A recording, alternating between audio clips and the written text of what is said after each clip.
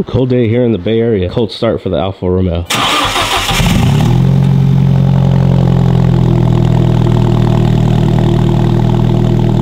Good morning, good afternoon, good evening, wherever you are in the world. Welcome back to the channel. It is, yeah, I said it, it's cold. It is not raining though, so that's good. Yeah, the Alfa Romeo, we're gonna take it to get the oil change. So as we do, we gotta hit up Phil's Coffee first. And I just realized I forgot Cholula at home. Hopefully they gave us some Cholula.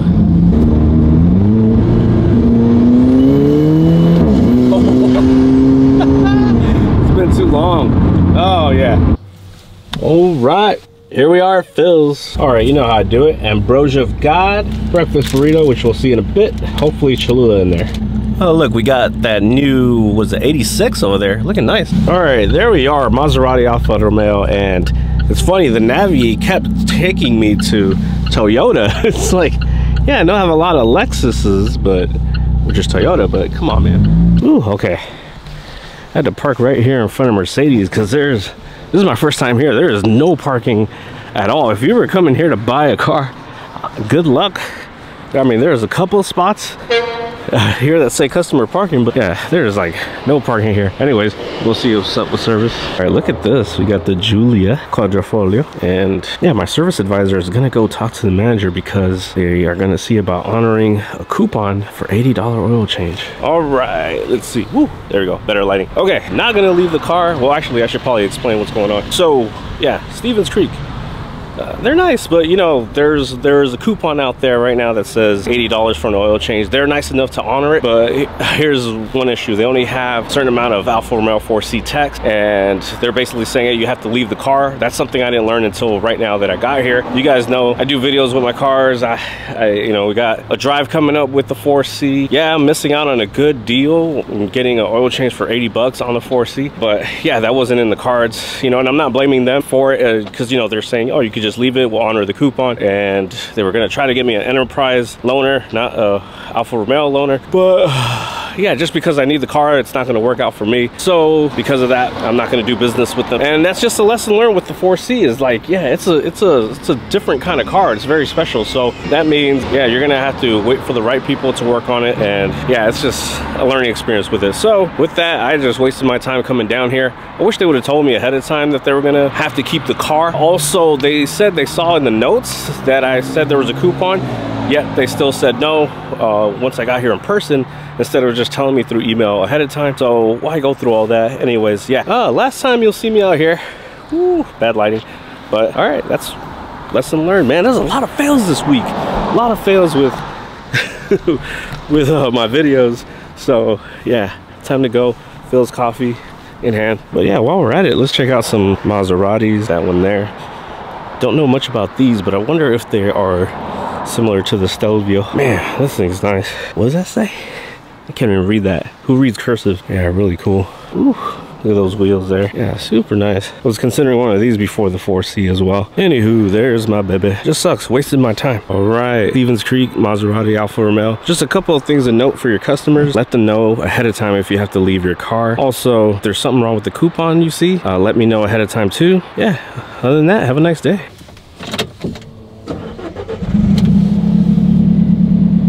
All right, get these rolled down. All right, I did have an idea, or I do have an idea of where I could get an oil change for this car. Maybe I could do it myself, but the guys who installed my Capristo exhaust, they work on Lotuses. I know that's not an Alfa Romeo, but maybe they can do an oil change. Not today, but since we're in the neighborhood, let's see if I can get a quote. Ooh, check out this E46 M3.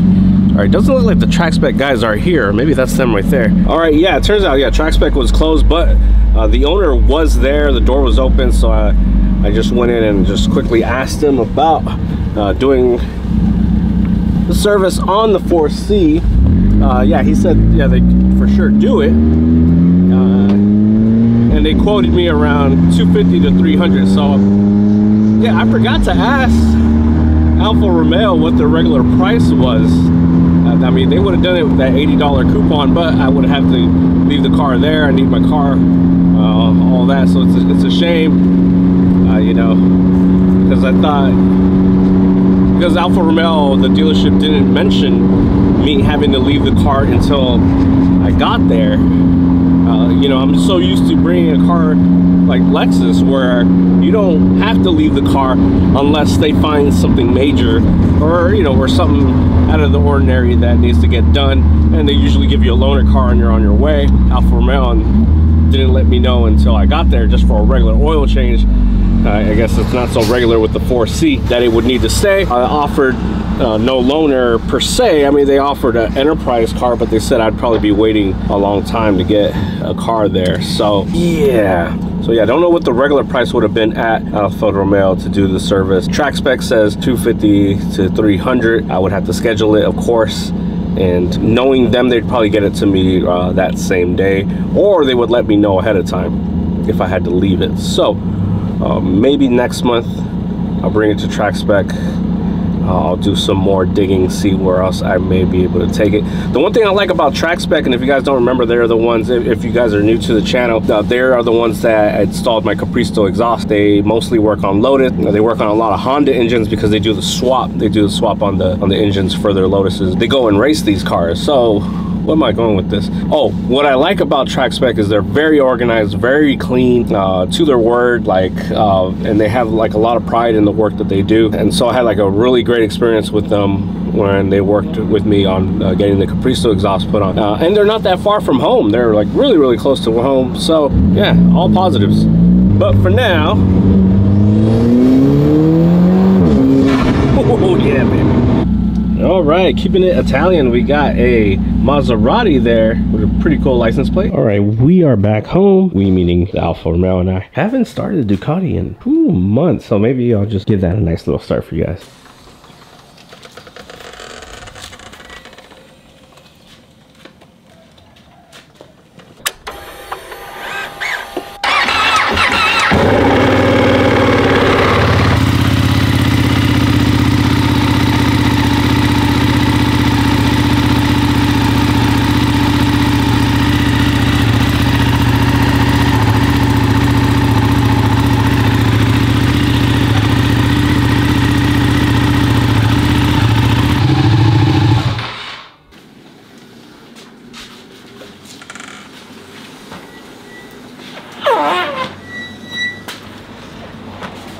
All right, that was nice to start her up. It's been like months, so maybe tomorrow for New Year's Eve, I'll take her for a nice little ride. We'll see. But yeah, let's get back to the 4C and let's talk about our not so successful day with it. Not so successful day with the 4C. And it's not that it, you know, things went bad. Like if I wanted to, I could have got the service at $80, which is a really good deal.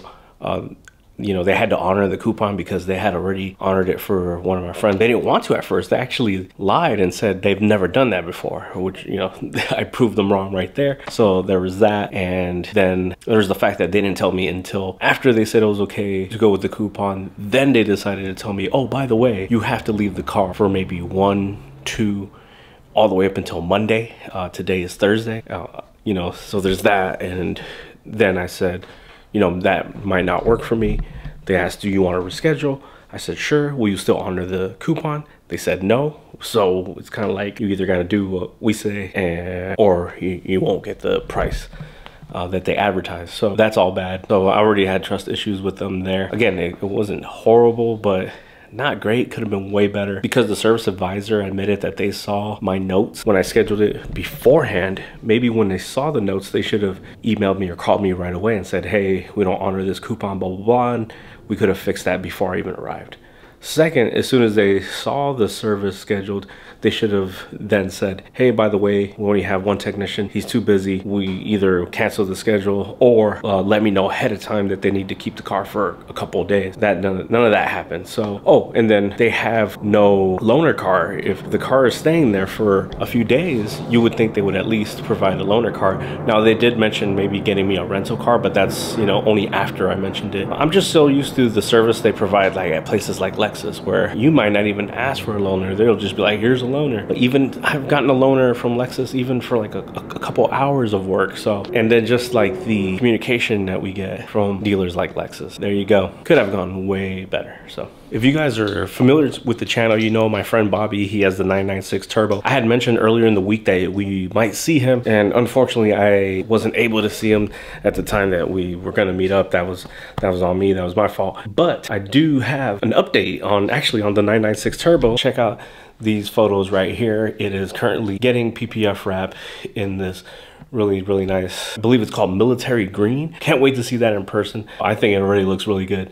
Can't wait to see it. Can't wait to see Bobby again. And yeah, hopefully we'll have him and the 996 Turbo back in the channel really soon. All right, that's gonna do it for today for this vlog. Tomorrow, New Year's Eve, we're gonna end the year off with the same way I ended last year, you'll see. And then we'll start January 1st the same way. I start every January 1st. Well, since I started vlogging, you'll see what I mean by then. And then yeah, we still got videos coming probably all the way up until maybe Tuesday or so, and then go back to like our regular, like, you know, once a week, maybe twice a week videos. Hope you guys liked the video. If you did, make sure to give that a thumbs up. Share with anyone that might like this type of content. Subscribe if you haven't done so. Happy New Year, and I'll talk to you guys next year or later. We'll see.